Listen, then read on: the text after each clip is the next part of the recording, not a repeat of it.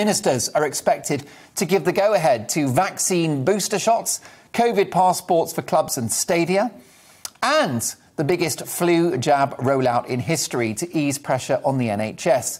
But with the government seeking to extend the Coronavirus Act for another 6 months, is another lockdown on the cards? Given the economic, human and societal damage, should we rule out future lockdowns and learn to live with the virus? To debate this, I'm delighted to welcome two heavyweights. Dr. Bharat, Pankhania, Senior Clinical Lecturer at the University of Exeter Medical School, and Professor David Payton, Professor of Industrial Economics at Nottingham University Business School. I'll start with you, if I may, Professor Payton. Do you think there's a chance of a winter lockdown? Well, if the government decide to have one, of course, but I think absolutely they should say now that there will be no lockdown. I think the time for lockdowns is long past, and we certainly don't need these other measures they talk about, such as vaccine passports, to achieve that. One of the things that gets me about the lockdown debate is that we speak very little about the costs of lockdowns, and as we know, they are absolutely huge. We have not just the economic cost, but the individual personal cost to people, most of all our children. So one horrifying statistic which we saw was that there was a 46% increase in the number of children with eating disorders during lockdowns. So I think it's unthinkable that we should go down that route again. But of course, the real reason is that we now have lots more evidence about whether lockdowns actually have many benefits. And the evidence is now fairly clear that they don't. People assume that lockdowns will have at least saved lives. But you look at the most recent evidence, when you look at sort of all-cause mortality, there's a paper came out just last week that said our conclusion is that lockdowns on balance actually increased mortality. And there's lots of reasons why actually lockdowns are less effective than we think. But because of the downside in terms of people delaying treatment because they're frightened of going to seek treatment, and depression, which leads to suicide, alcohol addiction, and so on, we end up with more deaths, it seems, than less. So yes, the government should absolutely say, okay, we panicked perhaps at the start, we thought they might be successful, but they haven't been. We've got the data, we should rule them out, give businesses and people confidence we're not going down that route again, and learn to live with the virus, of course, to try and mitigate it as best we can, but we have to learn going forward to live with the virus. And of course, now the most vulnerable are vaccinated. We're not seeing the huge numbers of deaths that we saw back in January. Indeed, even though nightclubs and everything opened up on the 19th of July, we were promised 100,000 cases per day. People said inevitably they're going to go up. That cases have gone down, particularly under the key group 20 to 24-year-olds who are most prominent at nightclubs. Cases are now 40% lower than when we opened up on the 19th of July. They've actually gone up amongst 90-plus-year-olds, but I don't think we can put that down to nightclubs. Dr. Pankhania, lockdowns, a failed experiment, never to be repeated. This is a question of horses for courses. When we are in outbreak management, we have to use all the armaments at our disposal. Going forward, of course, I agree with my colleague from Nottingham that it is highly unlikely that we are going to go down the route of further shutdowns. Having said that, I really must emphasize that we do not introduce lockdowns lightly. The lockdowns did have a positive effect.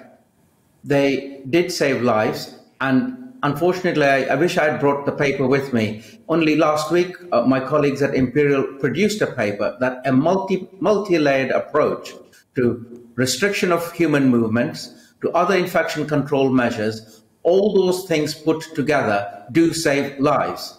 Your colleagues at Imperial College, who predicted 500,000 deaths at the start of the pandemic, Bharat Pankhania, which became the driving force behind these lockdowns, and those doomsday sage models never came to fruition. Can I remind you gently, there are many colleagues at Imperial.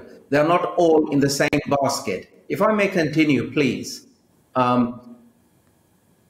If there was a novel virus that appeared out of the blue and it was causing infections and we had very little armamentums left and we didn't know what was going on, then in the first instance, a measure such as restriction of human movements, human interactions, i.e. Stay at home, would again be appropriate. You cannot go into outbreak management saying to yourselves, you will never have a lockdown, because then you are saying that no matter what appears on your doorstep, you will deal with it without having a lockdown. You do not take lockdowns lightly. Absolutely. Schools shutting, places shutting, people staying at home, people with their angina, etc., not calling doctors, all mistakes. Having said that, you just cannot rule it out absolutely. Going forward, the position we are in today, I doubt very much if we will need another lockdown. You say that lockdowns saved lives. There is one peer-reviewed study published in the Spectator magazine that suggests that cases were falling before each of the 3 national lockdowns, Bharat, Pankhania. There is also the potential death toll from lockdowns. The University of Bristol published a paper in which they suggested that creating the biggest recession in 300 years, a direct consequence of lockdowns, will claim 500,000 lives. Unfortunately, the messaging with the lockdown was completely and utterly incorrect. So whilst the lockdown was necessary and required when we had no vaccines and no knowledge of how to curb the rising number of cases, which incidentally, had we acted earlier, faster, sooner, we wouldn't have had the exponential rise in cases. This is all at the current government's doorstep. They acted late, they acted slowly, and that is why we had to have those shutdowns and lockdowns. Now then, and then they got the messaging wrong, and the messaging was stay at home, save lives. So unfortunately, people died, and they died not because of COVID, but because they took that instruction literally, which was don't bother us, the hospital is full with COVID. If you got your angina, so be it, don't bother us. That was the message people took. Bharat, they couldn't get an appointment. They were sent home. They were told to go to A&E. I hear you, and I'm with you. And I say that is such a failing. And that is the failing of the National Health Service capacity. It is a failing. But if we are discussing lockdowns, or are we discussing how did we get our messages out with respect to your illnesses, your strokes, your heart attacks, your anginas, etc.? We didn't act right. We didn't get our messages right. I don't know if it's messaging. I mean, I think that we had a national lockdown, but I think the NHS went into lockdown as well and became the national COVID service. People were told not to bother their GPs. GP surgeries were actually chained shut, you know, and it was an absolute disgrace. Ultimately, the NHS tried to make itself COVID safe, COVID secure. That was never going to happen with a transmissible virus like COVID. We reduced hospital capacity. There were empty wards. There were the unused Nightingale hospitals and other diseases. Oh, listen, come on. Let me get a word in, please. The Nightingale hospitals were unused. And this is another great big white elephant that we created, which was symbolically we created these Nightingale hospitals unaware that we couldn't staff them with specialist staff. Because all the staff were self-isolating at home, Bharat, Pankhania, because they'd been pinged by the app. But as NHS GP René Hundekamp pointed out this week, of course you're going to get pinged. You're a doctor, you're a nurse, you're in an NHS hospital. You will have, unfortunately, exposure to COVID. In fact, René Hundekamp speculates that most NHS professionals caught COVID early in the pandemic because they worked in hospitals. The attempt to make the NHS COVID secure failed, and surgeons were left at home twiddling their thumbs, watching Netflix, baking banana bread, rather than treating people. Mark, I don't know if you really want me to engage in this debate. I really want you to engage in this debate. The frontline NHS professionals have spent a year and a half being pinged because they had close contact with someone that tested positive for COVID-19, asymptomatic. They've been sat at home doing nothing rather than treating people. Have you finished? Yes. Will you please let me continue without shouting over me? I would appreciate that very much. I'm speaking on behalf of my viewers, thousands of whom have been untreated in the last 18 months. And you have invited me to your panel, and I think I should have the chance to articulate the issues. Of course. And then I'll come to you, David. Thank you, Bharat. Okay, you have articulated several issues here. You asked me, as an infectious disease expert, what would you advise and suggest? And I advise and suggest immediately that we need all armamentums with respect to outbreak control, be it Nipah virus, be it SARS-CoV-2, be it Ebola, whatever. We do need all the armamentums. That's one point. Second point, going forward in this pandemic, I don't think we will need a lockdown because we have managed to immunize, protect, and save people from dying. Third point, with regard to the National Health Service shutting down and not looking after the heart attacks, the strokes, and the other things, it is a failing and we need to look into it. Fourth point, with regard to the Nightingale hospitals, etc., that were set up, a big failure because we couldn't staff them. We just haven't got the NHS staff. And my final point now is this.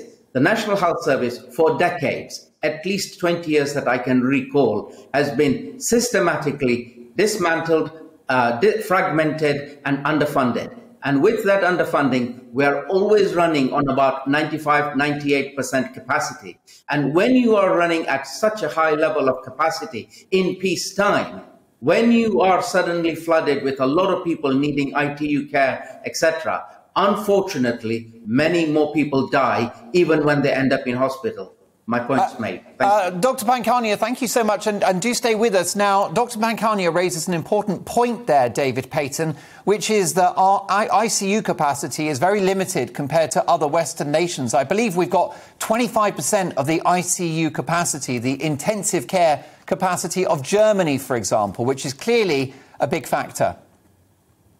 Well, the pandemic's been going for 18 months now, and we've had lockdowns on and off over that time. So I think rather than the government threatening lockdowns over the next few months, what they should perhaps have done is to say, yes, let's sort out the ICU capacity. They've had plenty of time to do that. Can that be done? Can that be done quickly, though, David? Well, this is a point, though. We need to go back. It's fine to say, yes, of course, lockdowns, we think they're effective. We have to be hard-headed and look at the data and the evidence. And the evidence, I'm afraid, is not there that they are effective.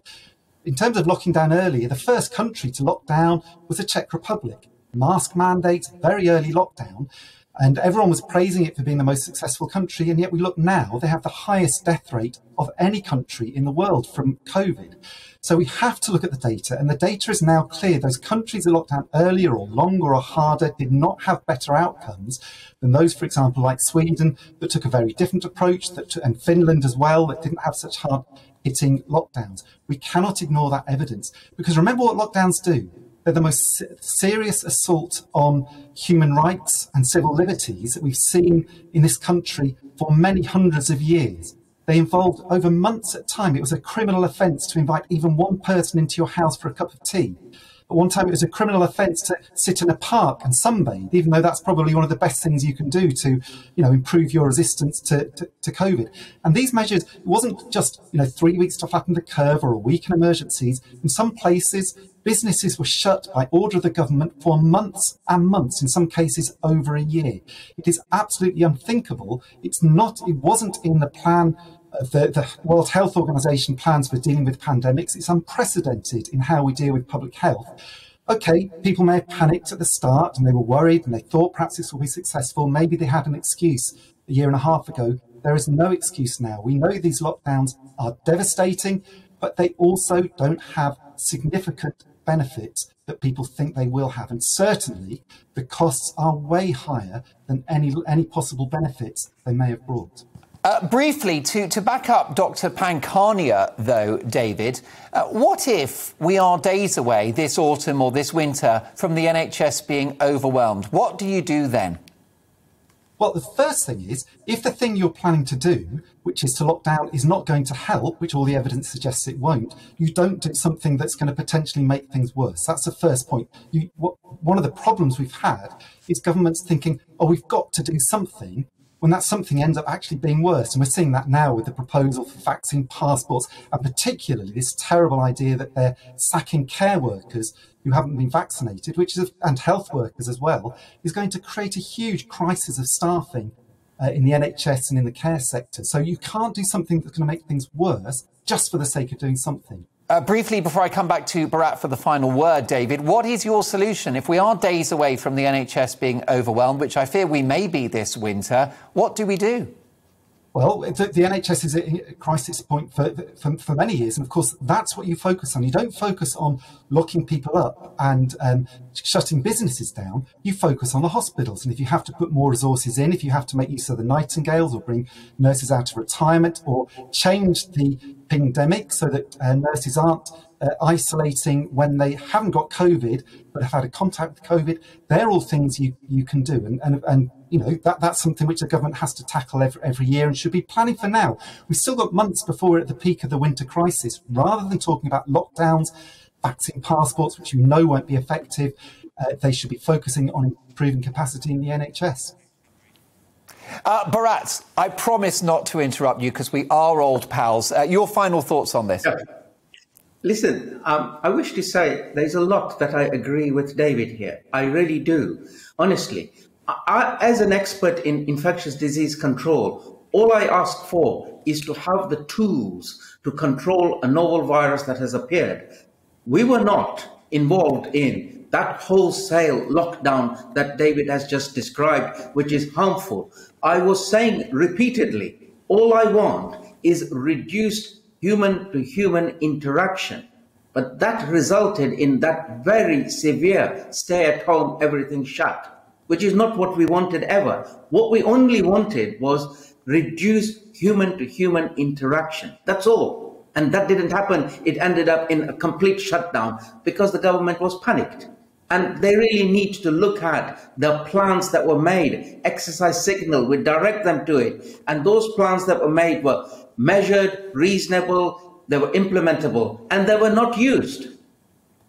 My sincere and deep thanks to Dr. Bharat Pankhania, Senior Clinical Lecturer at the University of Exeter Medical School. Thank you, Bharat. And Professor David Payton, Professor of Industrial Economics at Nottingham University Business School. My thanks to you both.